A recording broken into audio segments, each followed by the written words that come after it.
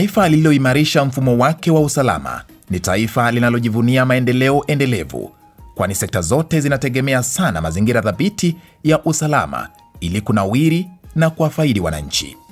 The growth of the economy of any country is supported by a secure environment. If people do not feel secure, they will not go around school, they will not engage in social activities, they will not interact, they will not build, they will not trade, and of course the economy will not grow. Baada ya kuchukua hatamu za uongozi mwaka wa 2013, Rais Uhuru Kenyatta aliapa kipaumbele marekebisho ya kuboresha usalama wa taifa. Kwa miaka 10 sasa, serikali ya Rais Kenyatta imewekeza vilivyo kuboresha sio tu usalama, bali pia maslahi ya walinda usalama. National security and defense has been a priority area since 2013 because we cannot deliver on our national anthem's promise of plenty within our borders if these borders were porous and insecure. I therefore made security a top priority because I know that without a secure environment, no life can flourish and no enterprise can thrive. Marekebisho yamefanywa katika shughuli za usajili wa maafisa wa usalama ili kuboresha huduma zinazotolewa kwa wananchi. Idadi ya maafisa wa usalama wanaosajiliwa kila mwaka sasa imefikia 10,000 ikilinganishwa na miaka ya hapo awali.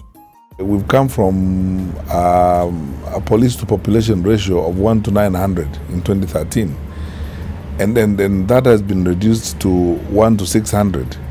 We are within the striking distance of the UN's own prescription of a police to population ratio of 1 to 450. And to do this, over the last 10 years, we've recruited about 100,000 police officers. Sio hayo tu. Maafisa wa usalama sasa wanapokea mafunzo mahsusi yanayowapa uwezo wa kukabiliana na changamoto za kiusalama za karne ya 21. The transformation of our security sector has without doubt been one of the most significant endeavors of my administration. We continue to add new arrows in the quiver of our national security by retooling the resources and capacity of our security agencies. The government has invested heavily in creating special security teams or special operation groups within the police service, specially trained and prepared for various purposes of providing security. Serikali ya Rais Kenyatta pia imeboresha vifaa vinavyotumiwa na maafisa wa usalama. Hii ni pamoja na uwekezaji katika teknolojia ya kisasa ili kurahisisha utendakazi, kama vile kubadilishwa kwa mfumo wa usajili wa matukio kwa njia ya kidijitali almaarufu occurrence book, na pia mfumo wa CCTV wa kufuatilia matukio katika sehemu mbalimbali. The distance between the police station and reportees have been reduced with the use of tablets and mobile phones which contain these occurrence book applications. That is, we're able to reach out to reportees wherever they are, especially those who are unable to reach police stations such as the sick and persons living with disability, and those who are unwilling to use the traditional manual occurrence book. You cannot tamper with the digital lobby. What has been put there is backed up to the system, so it gives an opportunity for efficiency. That is one. Two, it gives efficiency for a correct recapture of events or happenings, such that it's more accurate as compared to the paperwork, because in this sense timings are given and the data are given by the computer itself. Form wameleta ya tablets, so mambo yako inafidiwa pale. Ulikuwa unapata saa zingine kama karatasi imekosa, lakini pale kwa details zako zitafunguliwa tu kwa hiyo tablet. So siku hizi wameadvance, si kama hapo kitambo. Kwa hivyo government imefanya kazi na iko sawa. Ili kuhakikisha kuwa maafisa wa usalama wanawafikia wananchi kwa urahisi na kwa muda unaofaa, maafisa wa polisi sasa wana magari ya kutosha kutokana na uwekezaji uliofanywa na serikali ya Rais Kenyatta. Our officers are now much more mobile than they were, because just recently through the police leasing, the vehicle leasing arrangement that serves the police and the National Government Administration teams, we now have over 2,600 brand new vehicles out there under the leasing program that are used to move our officers around. Mobility is no longer an issue now in the security sector. Whether or not we can move officers from one end to another is no longer an issue at all.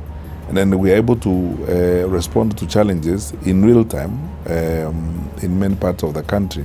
Hii system ya kulisi magari ambayo inatusaidia katika kikosi cha polisi imesaidia kwa sababu zamani gari ingekuwa iko mafuta hakuna, gari iko lakini imeharibika, lakini saa hii gari ikiharibika tunatumana kwa company wa wale ambao walitupea hizo magari na inatengenezwa haraka, gari inarudi na kasi inaendelea. Siku hizi hata a member of the public akipigia polisi simu akiwa na shida, wao wana respond. Like mimi severally nimeshapiga simu. I'm just a member of the public, I'm not an officer. Nimepigia polisi simu, wana respond immediately kama kuna shida, wanakuja. Rais Kenyatta pia ametilia maanani swala la kuboresha maisha ya walinda usalama. Hivyo basi uwekezaji umefanywa kwa njia mbalimbali ikiwemo huduma za afya na makazi bora kwa walinda usalama. We have also invested in the welfare of those charged with our security personnel, which include a review of the remuneration, benefits, and other allowances, upgrading of housing, provision of insurance, and increasing the capacity of the health facilities used by our security personnel. We are also having a medical cover agreement with NHIF and our medical cover program. We are currently improving on our response to mental health challenges in the service, having recently deployed professional psychologists and counselors across the country. Mambo ya housing imebadilika sana. Polisi wamepewa allowances za kuwawezesha kupata nyumba mahali popote pale wanapotaka. Pia welfare polisi katika matibabu tuko na covers, tuko na NHIF ambayo ina cover sisi kama polisi. Aidha, uwekezaji umefanywa ili kuhakikisha kuwa Kenya ina mfumo bora wa kukabiliana na changamoto za kiusalama, hasa kupitia idara ya upelelezi wa jinai DCI.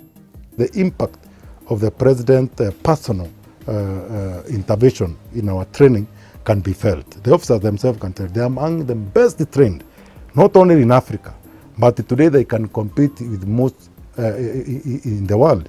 Personally, he ensured not only the training, because of the training level, because we may have equipment which we don't have the standard of training. The training was actually improved.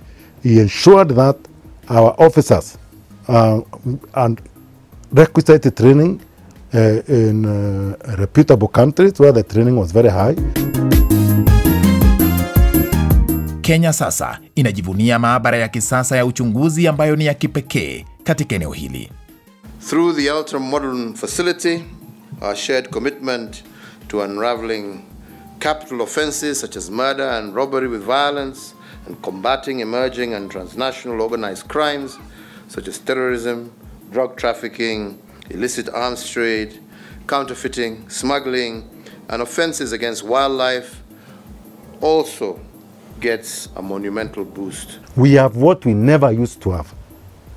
So the president personally has ensured and supervised at this National Forensic Lab we have today. Even some of the cases which used to take us years to kind of unravel what was the mystery or who are the authors of the crime.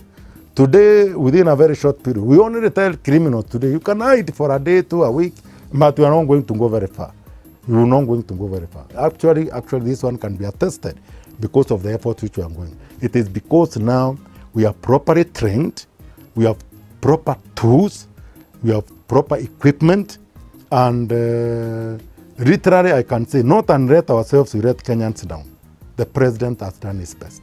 Items of evidence are transient, meaning they take little time for them to disappear. So the longer time you take to attend to a crime scene, the lesser evidence you'll be able to achieve so that you'll be able to analyze to get the required evidence. But with modernization and the upcoming of this forensic lab, we are able to do things on time.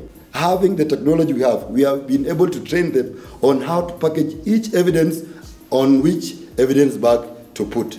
Idara ya DCI pia imebadilisha mfumo wake wa kuripoti kesi za uhalifu katika juhudi za kuwashughulikia wananchi kwa haraka. The confidence the Kenyans had about this giving information through this police hotline.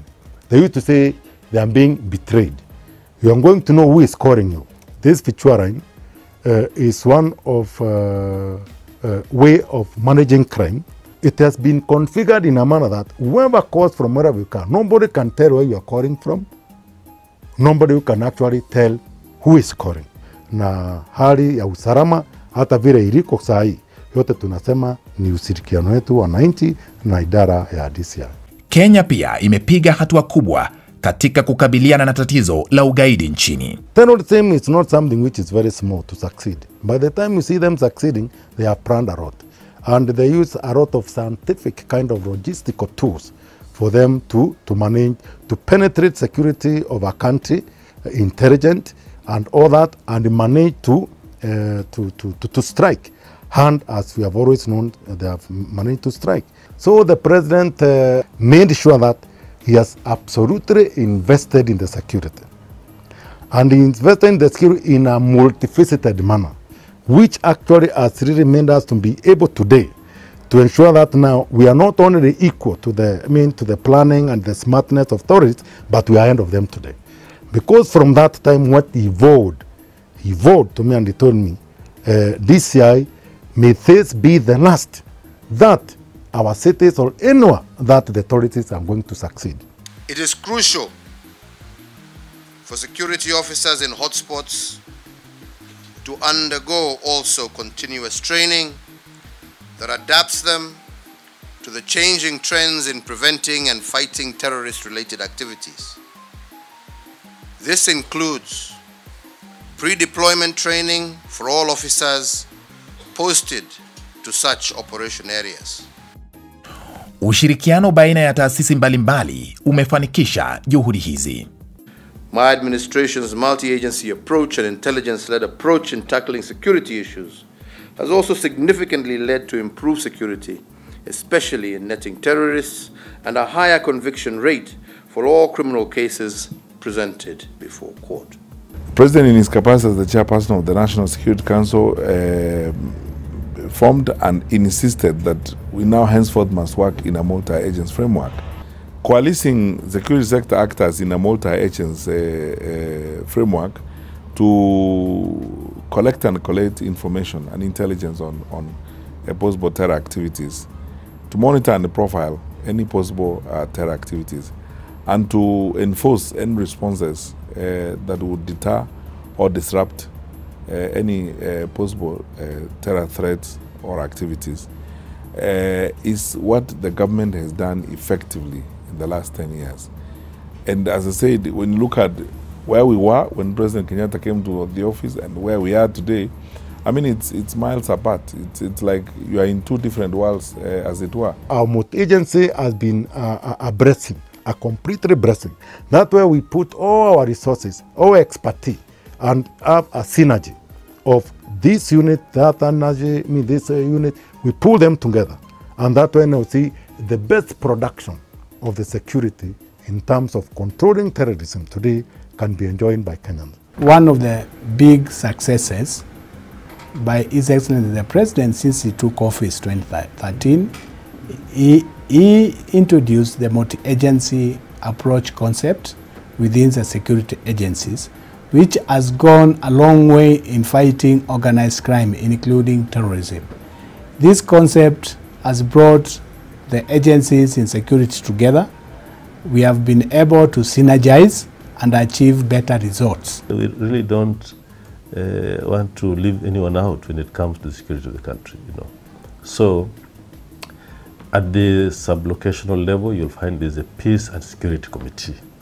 The person who sits there, the assistant chief being the chairman, I'm just giving you the multi-agency approach. You'll find that you have, you know, the chairman of the peace committee in the village. You have the Nyumba Kumi committee chair in the village. You may have even the local NGO that you know, that mainstreams development activities sitting there just to provide information. Katika juhudi za kuhakikisha huduma za serikali zimemfikia mwananchi, maafisa wa kiserikali wa ngazi tofauti, yani National Government Administration Officers, wamekita kambi mashinani. The principal roles of National Government Administration is first and foremost to act as the most reliable and effective bridge between the national government and the people. Because national government communicates policy decisions, policy directions, and policy frameworks through the National Government Administration. The national government gets feedback, views, opinions, and the needs of the developmental needs of the people through the National Government Administration. So the National Government Administration then is that effective and reliable bridge, as it were. Two, the National Government Administration backs the national government implementation of public policy and implementation of national activities, as it were. Three, the National Government Administration works closely with county governments and county government administrations to ensure that the enforcement and implementation of public policy by national government does not conflict county government activities. At this level, I oversee the 6 counties. At the county level, the county commissioner oversees his sub-counties. At the lower level, we have the DCC who oversees his divisions and locations. Below that, there is the ACC who oversees the locations. And then, of course, the chief oversees the sub-locations. And at the sub-location level, the assistant chief oversees his villages and nyumba kumis to ensure that whatever goes down there is in tandem with that what government has set out to do. At that administrative level, they come in with the other government services, like the Ministry of Education, the extension services from the county, the agricultural office, and all these. So when we have that service nearer to them, and then our team on the ground, that is our chiefs and assistant chiefs, through their security and the peace committees, they are able actually, like on a daily basis, to meet and discuss a lot of issues. And over the period, I've seen a reduction in terms of security and also an enhancement in terms of coordination of government activities and even non-state actors who work within those jurisdictions. Serikali ya Rais Kenyatta imehakikisha kuwa maafisa hao wamewezeshwa kutekeleza wajibu wao kupitia njia mbalimbali. For the first time, we are working without any political interference. We have been given room to discharge our mandate. We have been advised to do our work professionally, provided we serve mwananchi as expected, all others provided for in the constitution. Serikali kuu imesaidia sisi sana, kwa sababu katika mambo ya maendeleo, development project, tuko na Regional Development Coordination Committee. Ile inashughulika na mambo ya region. Kuna County Development Implementation Committee. So miradi yote ambayo inatekelezwa katika Nyanza tuko nayo. Na kama hiyo miradi kwa mfano imekwama, ni jukumu letu sasa sisi kama kamati. Tunatembelea ule mradi, tunaangalia tujue shinda ni nini. Na tukishapata shinda ni nini, tutafanya mapendekezo kwa ile inaitwa National Technical Development Committee ya Nairobi. Na kama ni upande wa pesa ilikuwa na shinda, serikali kuu inatuma pesa na huu mradi unamaliziwa. Initially we used to have a lot of wastage when it comes to repairs and other issues that are related to vehicles and other utilities. But this time round, through that leasing model, we've seen a lot of efficiency, which make officers now to, like every county commissioner has vehicle, deputy county commissioners have vehicles. Kule vijijini, machifu wanawahudumia wananchi vilivyo, kwani sasa wana mengi yanayowarahisishia kazi kama vile njia mbadala ya usafiri na pia bajeti iliyotengwa kwa shughuli za ofisini. Saa hii kazi ya chifu inapendwa sana kwa sababu ukiangalia payslip kuna allowance ambayo ilikuwa haiko. Kuna administrative allowance ambayo chief unapata 15,000, assistant chief anapata 7,000. hiyo inakuwezesha wewe hata kama umeamshwa saa ngapi za usiku, unaweza rudisha simu kwa yule mtu anahitaji mara moja na ukamhudumia. Nyingine ni kwamba tunaenda workshop mbalimbali, tunapashwa tunakumbushwa, tunapashwa misuli. Kwa hivyo kuwezeshwa ni kwingi. Initially our offices were not failed with stationaries, at times writing material, or even in terms of facilitation for communication.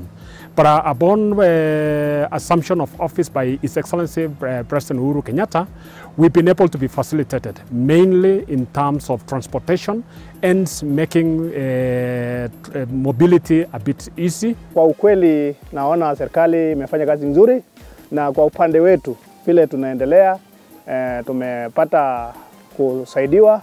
Ukiona pikipiki inakalia saa hizi serikali ndio imetupatia, na hiyo ndio imefanya kazi nzuri kwa upande wetu. Kama tukisikia mambo usiku na mchana imetendeka mahali, tunaenda kwa haraka sana, na pia kazi yetu imekuwa rahisi, na kwa saa hizi hata ukienda ofisi unaendea tu pikipiki yako, haina kazi mingi. Serikali inatujengea maofisi, hiyo ni kitu kingine muhimu tena, na hiyo ofisi unajua sio ya sisi kama chiefs peke yetu, hata ya wananchi. Ndio inafanya sasa tunahudumia wananchi karibu. Hizo zote tunapata because of the president. So it is good. I wish you well. We are monitoring all the activities on that end.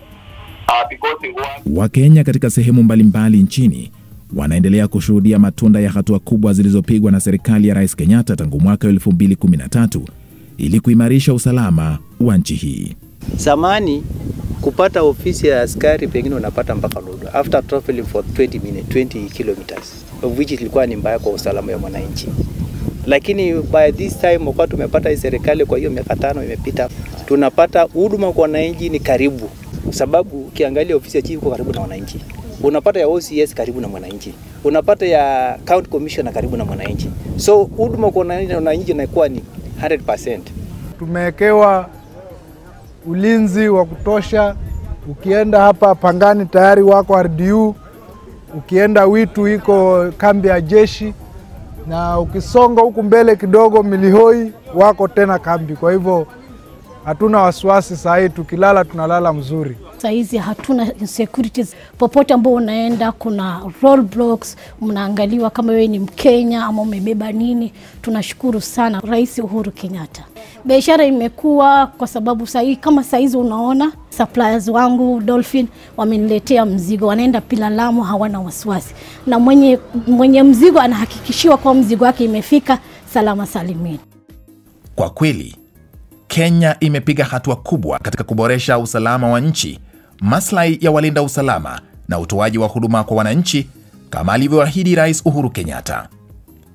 Juhudi hizi zote zimesaidia Kenya kufikia malengo yake ya ruwaza ya mwaka 2030 na yale ya ajenda kuu ya maendeleo ya Rais Uhuru Kenyatta, kwani usalama wa nchi ni kitovu cha maendeleo. The president has not just kept his promise. He has overdone it. I mean, he has gone way and far beyond everyone's expectation. We continue to tool and to retool our security resources to the highest standards in order to keep our people safe and secure and to preserve our territorial integrity in a just, fair, democratic and safe country for all.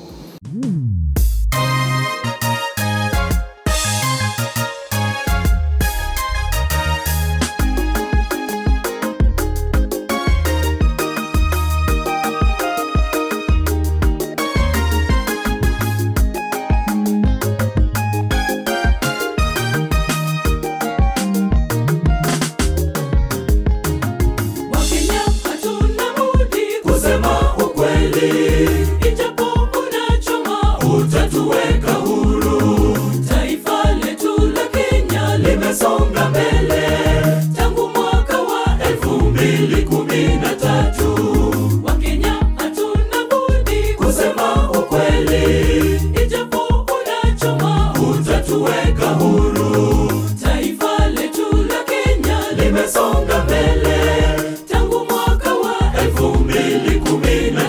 yetu.